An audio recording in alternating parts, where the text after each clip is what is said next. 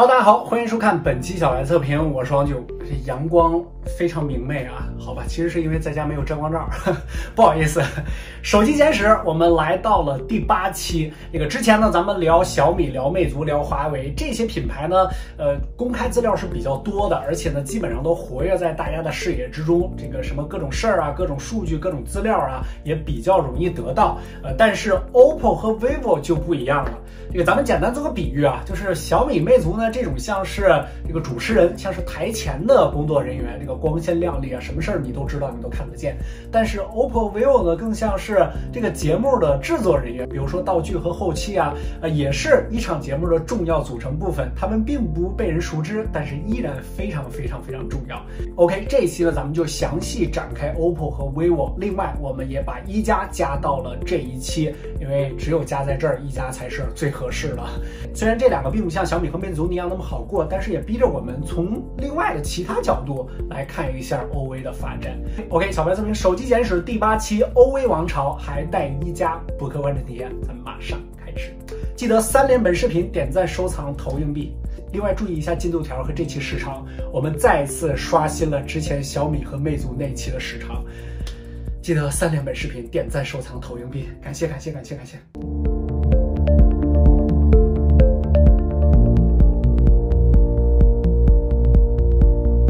上一期我们说到，段永平在1999年决定去美国定居，而他在任的最后一个工作就是将步步高拆分成股权和人事相互独立且相互之间没有从属关系的3家公司。沈伟负责的通信业务，黄一禾负责的教育电子业务和陈明勇负责的视听业务。而 OPPO 品牌的诞生颇有一些传奇色彩，咱们先从绿厂开始。OPPO 的前身就是陈明勇负责的步步高视听，在刚拆分时候，这家公司的产品还是 DVD 这类，但是2001年的时候，视听业务迎来了一个巨变，索尼、松下、东芝等6家企业联合发布了 DVD 专利联合许可声明，要求中国 DVD 产业支付大量的专利费。按照当时的标准，中国公司每出口1台 DVD 就需要交付4美元的使用费。到2003年的时候，这个价格被提升到了12美元，在当时就约合100块人民币了，已经很贵了。这对于步步高视听公司造成了巨大的影响。于是在这一年，陈明勇决定关闭步步高视听公司。不久，陈明勇买断了段永平2001年注册的 OPPO 的品牌权限，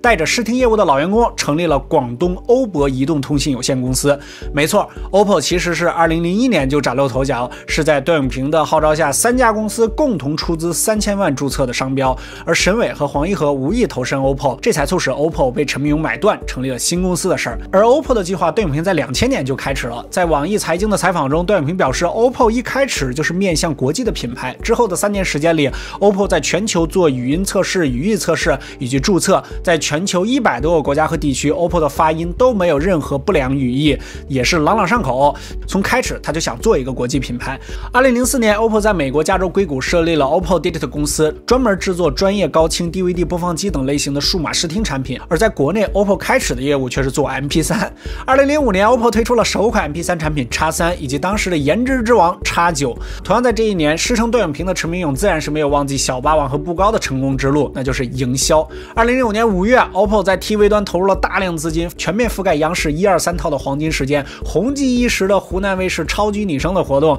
也在播放间隙重复着 OPPO 讲述我的音乐梦想的故事，一晚超过10条。而 X9 的广告绝对就是回忆杀了。如果你最近看过 OPPO Encore Free 耳机的那个广告，会非常熟悉啊。其实这个新的就是复刻之前 X9 的广告。这个时候 ，OPPO 开始被人们熟知，这种清新亮丽的广告又多少有着当时热播韩剧的身影。OPPO 可能是韩国一线品牌吧，这是当时很多人的观点。我小时候也以为 OPPO 是韩国的，这正好符合 OPPO 当时想要的国际范儿。于是顺水推舟 ，OPPO 成立了专卖店，强化其韩范儿的品牌印象。但是好景不长，到了2006年，这一年魅族发布了他们的最后一款 MP3， 而 OPPO 也因为 MP3 的市场萎缩吃了大亏。这一年 ，OPPO 的全国销量只有200万部，销售额也只有5亿元，毛利润才8000万，扣除当年5000万的广告和运营开支基本是囊中无物了。OPPO 不是没想过做手机啊，只是06年之前，技术标准、核心技术都掌握在当时的国际大厂手里，而和一个既是裁判又是运动员的市场而言 ，OPPO 没有机会。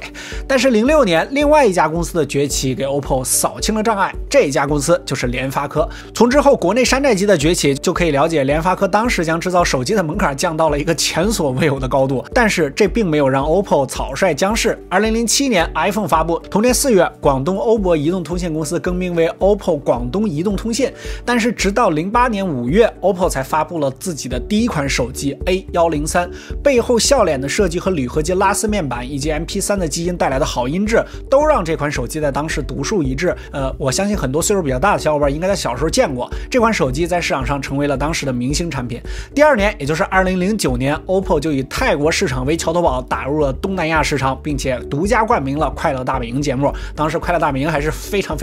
火的。而这也是09年，省委掌管负责通信业务的步步高通信设备有限公司注册了几个寓意国际化的英文品牌 ，vivo 来了。在注册 vivo 之前呢，步步高其实已经深耕多年功能机，而步步高的第一款手机是在04年5月份就上市的灵锐 LR007， 也称 K007。而在 OPPO 发展的这几年里，步步高手机也并没有停歇啊，也就是后来的 vivo。在07年的时候，步步高手机又打出了音乐手机的概念。除了卖手机，步步高通信作为嫡系企业，线下渠道的发展也为未来的成功埋下了伏笔。布局渠道的同时，步步高通信就定下了渠道政策，首先要让零售商赚钱，其次是每个省的内部代理赚钱，最后才是 vivo 公司赚钱。但是这段时间步步高手机发展并不顺利，其中很重要的一点就是步步高品牌在消费者心中根深蒂固的家电品牌印象。我回想了一下，我自己的第一台步步高的产品啊，是一台复读机，当时那复读机还是挺厉害的一东西啊。这种印象呢，总让它高端不起来。相对于 OPPO 国际范儿、韩范儿，这个步步高呢，总有一种乡村品牌的感觉。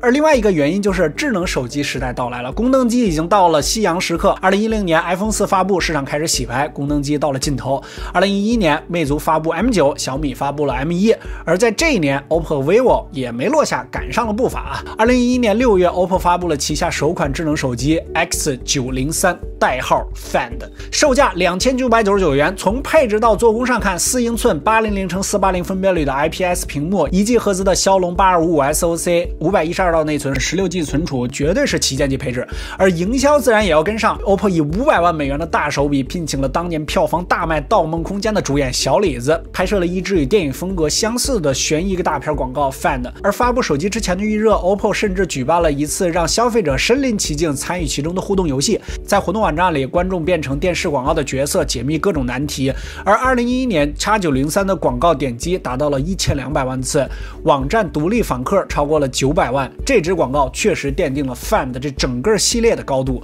但是高开低走 ，X903 上市的那一刻，大家突然发现 ，OPPO 好像真的还在《盗梦空间》里的梦境中，设计出了一款莫名其妙的产品。这个机身后颈稀松平常，甚至感觉都是比较轻的手机了，但是在当时已经是板砖一般的重量，不能失败。OPPO 还是一而再再而三的追加宣传投入，次次都是大手笔。综艺节目上 ，OPPO 在《非诚勿扰》、《快乐大本营》、《中国达人秀》3档节目上分别投入1.6亿、1.13亿和8000万。江苏和湖南2大卫视的跨年演唱会总计投入8000万。这背后并不是简单的为了卖掉 X903，OPPO 这个品牌发布之日起就和年轻化紧密的绑到了一起。这个品牌继续下去就需要更多的用户，尤其是在3、4、5、6线城市，这里的年轻人更需要新鲜感，而营销就是最佳的手段喽。相比之下 ，vivo 就显得低调太多了，就像负责人沈伟一样，让媒体和手机行业对他都非常陌生，鲜有人知。而为了解决步步高固有的品牌印象，2010年6月7日，步步高通信科技有限公司将 vivo 独立了出来，成立了维沃移动通信有限公司。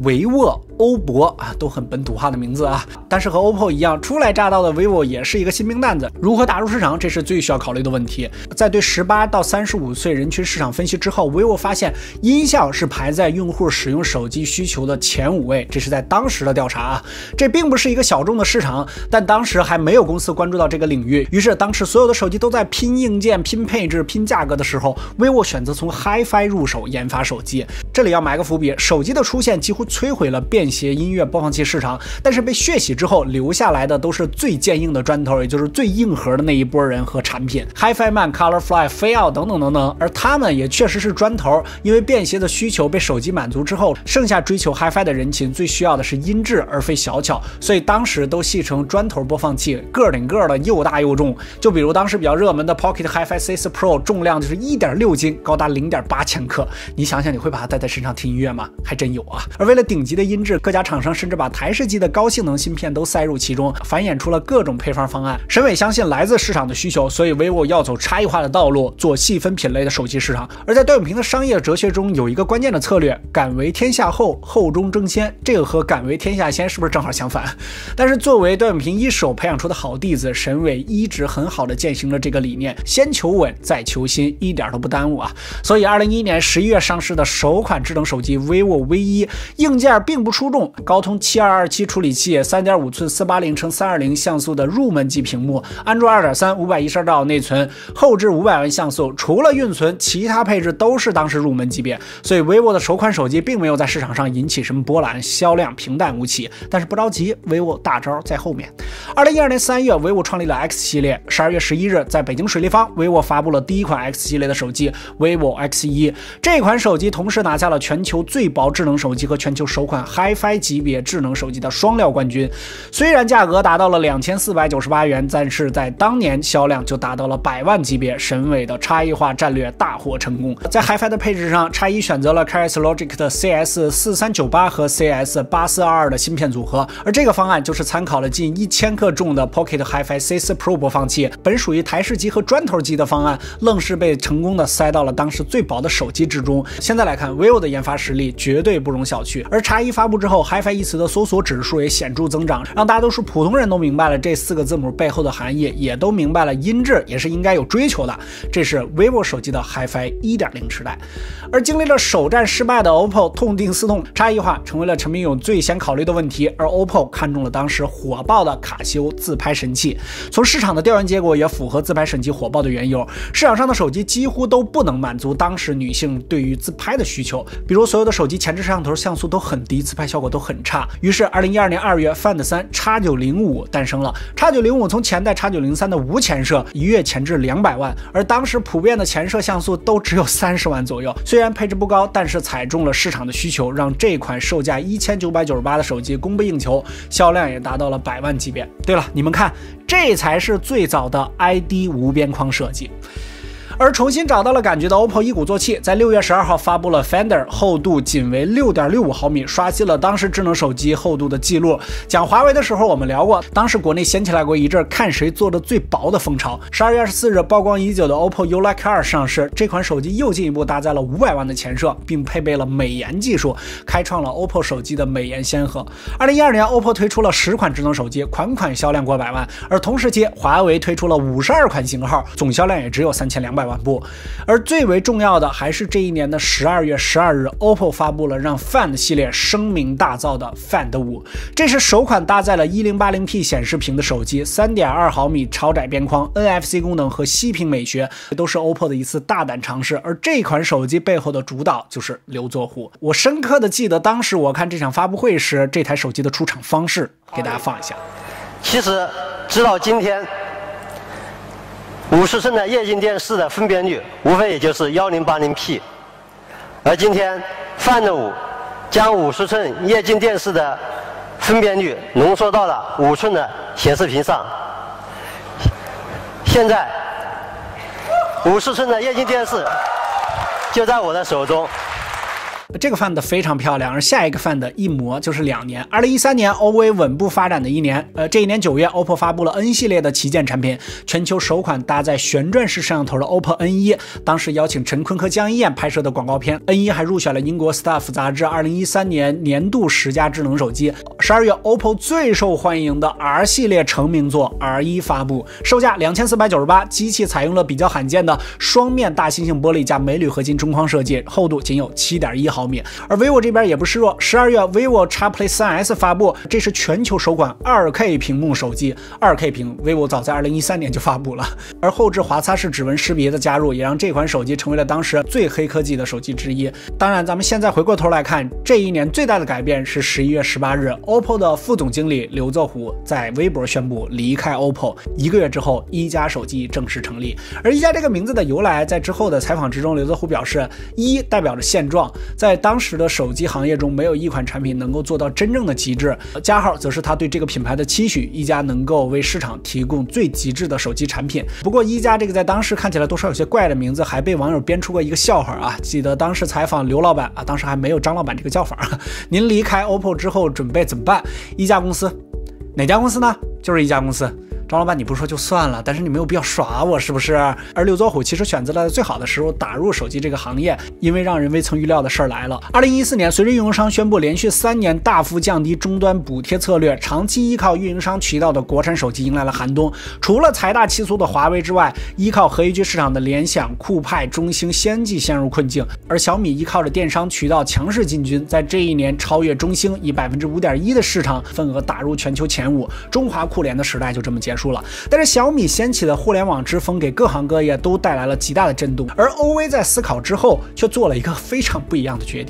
定不打入互联网渠道，你们玩你的，我玩我自己的啊，专注线下，继续扩大自己的渠道。而线下渠道的培养也并非开个店那么简单，这个缘由就是控价。控价对于企业而言是非常非常重要的，尤其是重线下的这些企业，他们不仅影响到经销商、品牌商的利润，还会影响到用户对品牌价值的认可。如果没有控价，为了销量，某个经销商降低售价，别的经销商也会为了销量立即跟进，最终就会演变成同一个产品自家的内部价格战，反过来影响自己每一个环节的利润，最终经销商都可能放弃这个品牌。而产品的价格跳水也影响了品牌的价值。在中国这个庞大且复杂的市场，诺基亚、三星都曾为窜货头疼不已，而 OV 却无需担心，这绝对是一种硬实力。而现在看来，线下渠道的重要性从来都没有被稀释过，只是在互联网的光芒下，线下渠道被大多数人忽略了。而在这个变革的2014，也成为了 OV 成名的一年。在这一年的3月，打磨了近2年的 Find 7发布，下巴的天际线呼吸灯成为了它最亮眼的特点，这也是 OPPO 自研 Work 闪充技术的首次亮相。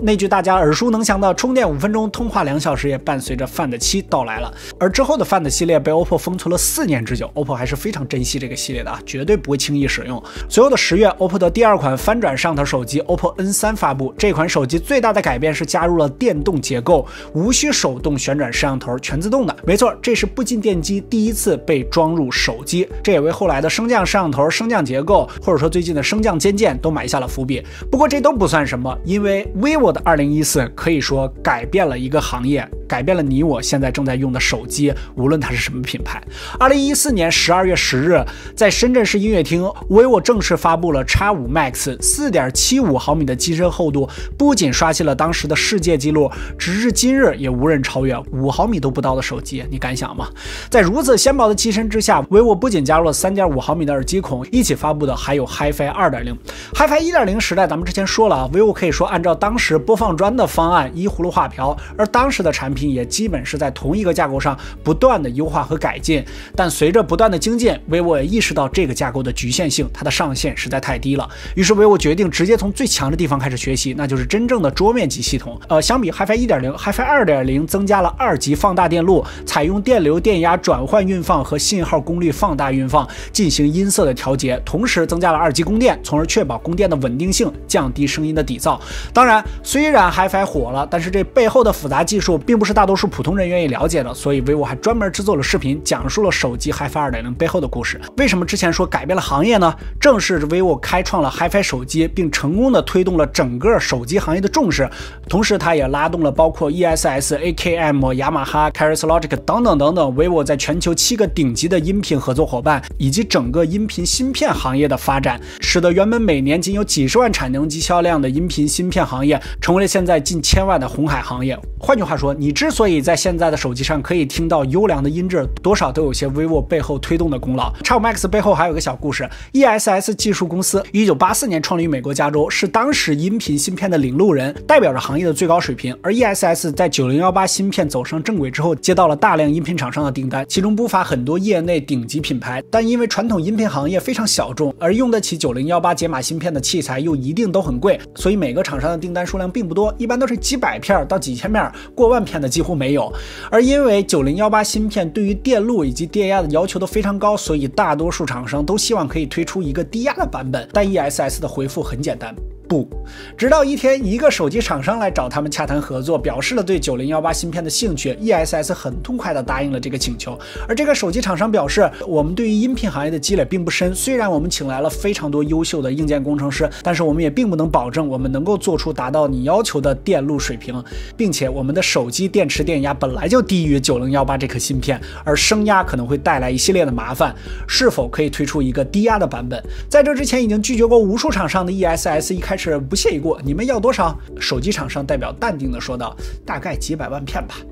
而后 ESS 9018 K2M 就诞生了，一个电压要求更低、参数几乎没有什么缩水的产品。没错，这个厂商就是 vivo。这个故事多少有些口口相传、添油加醋啊，但是真实性无需质疑。而在这之后，上游曾经高高在上的芯片厂商开始争先恐后的推出自己的新品，而这些新品最大的一个共同点就是，他们对于电路和供电要求都变得更低，但参数却依然有保障。对于芯片厂商简单来说，本来我们是不想做的，但是 vivo 给的实在是太多了。也正是这次 vivo 的搅局，让大量资金涌入这个行业，让这些上游厂商摆脱了传统 HiFi 求温饱的模式，最终也反哺了传统 HiFi 播放器行业。时至今日 ，HiFi 播放器虽然还是重如砖，但是和之前相比已经轻巧太多了。如果你去搜索一下 vivo 的历史，在这一年，很多文章都会告诉你，5月份 vivo 发布了 X-Shot， 是当时世界上首款 f1.8 超大光圈以及光学防抖的智能手机。但是很少有人告诉你，在这一年的 X5 Max 背后有这样的故事，有这样改变你我正在使用手机的故事。OK，是你们投币3连点赞关注的关键时刻了啊！感谢。当然，在这一年还有一个刚刚起步的公司名声大噪，那就是一加。4月23日，一加手机 OnePlus 1代在北京5棵松体育中心发布。作为刘泽虎精心打造的第一款手机，一加手机使用了当时市面上最顶级的旗舰配置，但是在发布会上却只用了1分钟来介绍其配置信息，而花了1个多小时讲一加的工业设计。刘泽虎说，对硬件的最高境界就是设计，而好的产品一定是技术与艺术的完美融合。虽然在小米的光环之下，一加并没有在国内激起什么大的波澜，但是在海外一度登上了 Google Plus 热门话题榜，甚至登入了最大社交平台 Twitter 的热门榜首。周年庆上，刘泽虎宣布一加销量突破100万部，其中60%以上卖到了海外。公司创立10个月就实现了盈利。当然，一加的成功除了努力和背靠 OPPO 大树好乘凉之外，还有一些小策略。和小米先从 ROM 下手不同，一加从最开始没有进行系统的研发，国内最先使用的是 ColorOS 1.2的系统，购买一加1代的小伙伴应该还知道啊。而在海外，一加更是直接找到了 CM 团队进行合作，从而解决了最为麻烦的一个环节。CM 团队原本是一个国外非盈利性的开发小组 ，CM 系统是基于安卓系统开发的，主打就是在当时那个硬件水平不太足的情况下，最大化的系统流畅度。为了与 CM 达成合作，刘泽虎亲赴美国，双方很快达成一致。而一加在海外的成功肯定有 CM 的功劳。喜迎开门红，仿佛一切都是水到渠成，但是聒噪的成功让一加有一些冒进啊。市场从来都是冷血的动物，快速就给了他当头一棒。2015年，为了抢占市场，国内品牌几乎都推出了自己的子品牌，小米有红米，华为有荣耀，魅族也开始做魅蓝，锤子则推出了坚果，一加也不例外。所以除了一加2之外，一加还推出了价格更低的一加 X。但是作为刚刚成立、人员有限的一加，2台手机的研发就意味着相比之前每台手机投入的时间和人数都更少了，而问题也随之到来了。量产之前，刘泽虎发现一加2样机的指纹解锁很不灵敏，但是一加2已经发布了，面临着几百万的预购申请，在思之下，刘泽虎最终决定停售20天，解决问题之后再上市，以此保住品牌的口碑。从长远来看，这绝对是没错的。但是当时一加2订单的流失也是滑坡式的，几十万台货被撤回，一加不仅损失了价值10几亿的物料，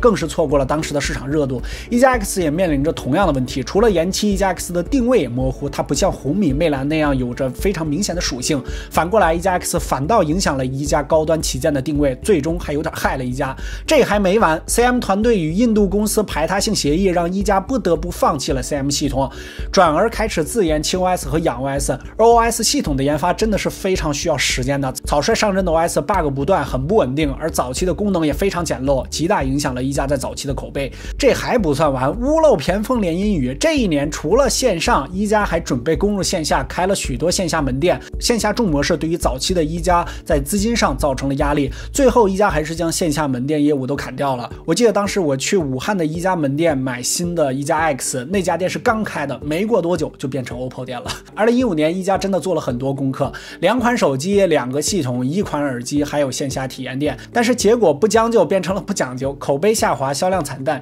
，10个月盈利不佳，但是成立的第2年也就迎来了亏损的问题。最终还是大哥 OPPO 雪中送炭啊！一加 X 的失败导致积压库存，对于一个刚刚创立的公司，库存的积压甚至是死刑。最终一加 X 都换上了 OPPO 的 logo， 变成了 OPPO A31， 解决了一加 X 的库存压力。虽然这个消息一直没被证实，但这基本是一个半公开的秘密。一致的外观和配置多少佐证了这个故事。不过有趣的是 ，OPPO 的 A31卖的比一加 X 还贵。这就是 OPPO 的本事。其实一加的成功肯定离不开它的出身啊，而一加成功的背后自然也离不开陈明勇。2013年11月的某个周末 ，OPPO 创始人陈明勇给刘作虎打电话，问他是否想负责一个手机新品牌。刘作虎同意了，但是他有一个要求，就是另起炉灶干。这是刘作虎在采访中说过的一段话，陈明勇也确实做到了。OPPO 不参与一加的实际运营，也没有进行控股，唯一的关系或许就是同一个控股股东，但是背后一加和 OPPO 的采购链、生产线都是共同的。研发上虽然独立，但是很多核心技术也可以互用，比如大家都知道的快充。虽然这是艰难的一年，但是即将到来的2016更为艰辛，因为是生死攸关的一年，要么生要么死。好在一加成了，全金属打造的一加3迎来了市场的好评。虽然在发布会上刘作虎表示一加不做 PPT 手机，但是直到下半年的一加 3T 发布，一加3都没有现货。不过倒也不用担心啊，因为你买不到3，直接买 3T 就可以了。一加 3T 相比一加3升级幅度很小，都是配置配色方面的更新，但是这不像之前那样会极大的压缩研发的时间，这也成为了一加之后发布会的惯例。最终一加重获市场的口碑，度过了艰难的岁月。2016年到来，最终改变了国内手机行业。看过之前我们手机简史就应该知道，2016年线上销售的天花板来了，这让所有依靠线上的手机厂商全部吃瘪，就连 iPhone 都没能幸免。而反观 OV 这边继续深耕线下，最终成为了别的厂商最馋的身子。这也让 OPPO 第一次问鼎中国市场的出货冠军。vivo 虽然逊于 OPPO， 但是也拿下了第3名。最终改变 OV 的还是2018年。2018年6月12日 ，vivo 在上海正式发布了我们刮目相看的手机 vivo Nex， 这是全球第一款搭载升降式摄像头设计的量产机型。vivo Nex 的问世宣告了真正无刘海无挖孔的临界全面屏手机的诞生。而17天之后 ，OPPO 也紧随其后，在国内北京751发布了惊艳全球的 Find X。除了极致的外观、FaceK 3D 结构光之外，最新的 SuperWork 超级闪充50瓦的功率也打破了当时快充的最高纪录。而距离 Find 7的发布过去了有1535天，从此 OV 高价低配的帽子动摇了，从我们口中只会抄袭 iPhone 的 OV 变成了引领潮流、改变行业。那厂商不得不说，想要玩技术还真得是要有钱啊！而在这个时候 ，OV 也开始了自己接下来要做的事情，而且人家非常清晰，那就是反攻线上。2018年5月4日 ，OPPO 的子品牌 realme 成立，但是 realme 并没有着急打入国内，而是在海外市场拼搏成名。直到2019年4月 ，realme 全球 CEO 李秉忠正式宣布品牌进入中国市场。而这一年2月 ，vivo 也打出了自己反攻线上的品牌 iQOO。对于一加而言，2019才是最值得骄傲的，因为5月16日，一加7 Pro 发布了。除了全面屏，三星顶级 AMOLED 加90赫兹的高刷，让用户明白了屏幕重要不仅仅是够大够亮，还有色准和刷新率。色准 GNCD 小于 0.8，2K 90赫兹，这一众参数拿到现在依然是非常顶级的。我之前发一波还说，一加7 Pro 再发个865的版本，今年还能再销一波，一点都不逊色。张老板也说这是一个不错的主意。发布会上，刘作虎将这块屏幕的意义与2014年 iPhone 4首次采用视网膜屏和2016年三星首次使用 AMOLED 屏幕相比，这2块屏幕都引领了后来的屏幕风潮。市场证明一加也押对了，而一加还做了小米多年梦寐以求的事儿，打入4000元以上的高端市场，这是一加的骄傲。一加7 Pro 确实让人刮目相看。OPPO、vivo 再加上一加，这期咱们算聊了3个品牌啊，纷繁复杂，但是咱们化繁为简，其实一切都很简单。检验产品的唯一标准就是市场，只有市场会告诉你你的产品如何，是好是坏，是否抓住了用户的需求，是否解决了用户的痛点。而很多时候所谓的坚持做好自己都只是自欺欺人罢了。OA 背后的成功并非是猛砸广告和高毛利的渠道，也并非是单纯的依靠4、5、6线城市的信息不对称来换取暴利。在短期内确实是挣了一些钱，而且现在依旧有厂商还在干这件事儿，但是长期来看这绝对是不行的。商业本分，这或许是最合适形容这2家公司的词汇。你几乎看不到他诋毁同行，你看不到他们评论对比甚至提及同行，就像很少有人知道陈明勇、沈伟以及段永平这3个名字一样。我们看到了雷军的风光、雷军的焦虑、雷军的努力以及雷军亮到凌晨2点的办公室，但是陈明勇、沈伟的努力又有多少又有多深？我相信他们绝对不比雷军少。我们没有看到，但这绝对不是我们否认别人成功的理由。其实之前我自己也是这么认为的，觉得 OPPO 和 vivo 在营销上和广告上花的钱太多了。但是就着这次手机简史呢，我们详细做了一下调查，有这么一个数据非常有意思啊。在2016年的时候，它整年的营销费用 OPPO 这边呢是20亿元，这个数字好像挺庞大的啊。但是相对于当年 OPPO 过亿的出货量，直接的这个投入，当然咱们还得说它肯定有很多营销商的间接投入，直接投入差不多每台就是20块钱。再对比一下其他品牌家的产品，其实每台20块钱的直接营销费用并不是特别高，当然后期可能还会有追加啊。这个目前的数据呢并不是太多，我只说之前的。这件事情也告诉我们，尤其是我自己啊，一定要推进到这个品牌或者说这些事情的历史细节之中去看，才会获得最直接的你想要的信息。咱们大面上这种看非常容易被舆论引导。还是那句话，兼听则明吧，各种各样的渠道，各种各样的信息咱们都获取一下，来提高咱们自己的独立分析的能力。OPPO 和 vivo 还有一加，咱们就跟大家聊到这儿了。另外特别感谢你把这期视频看到这儿，这期视频真的是很长了。截止到这一期，国内的主流品牌呢，其实我们都已经串的差不多了，都快聊完了。后面呢，其实我们自己也没有什么想法，你可以弹幕过一下。你想让我们聊哪个品牌，国际的也好，或者说下面继续想让我们开什么坑、什么话题都可以走一波弹幕。更多精彩，关注我们的 B 站、新浪微博和微信公众号，都搜索小白测评即可。记得3连本视频点赞、收藏、投币。我是王九，我们下期视频再见，拜拜。这视频光录就录了2天。